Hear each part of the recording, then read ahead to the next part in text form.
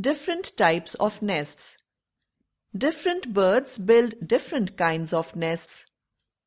A tailor bird makes a beautiful nest. It uses its sharp beak as a needle to sew leaves with thread, wool, and cotton. Sparrows and pigeons make nests in houses, trees, and other safe places. They make untidy nests using twigs, grass, leaves, and small pieces of cloth. Woodpeckers make their nests in tree trunks. They make holes in the trunks of trees with their chisel-like beaks. It then lines the trunk with soft grass to make it cozy. The weaver bird weaves its nest with grass. Its nest is bottle-shaped.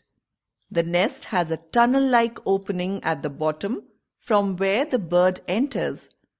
Such nests can be seen hanging from branches of tall trees.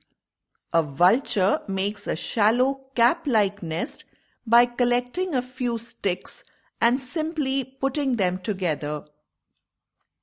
Penguin collects small stones, pebbles, and puts them together to make a nest on the ground.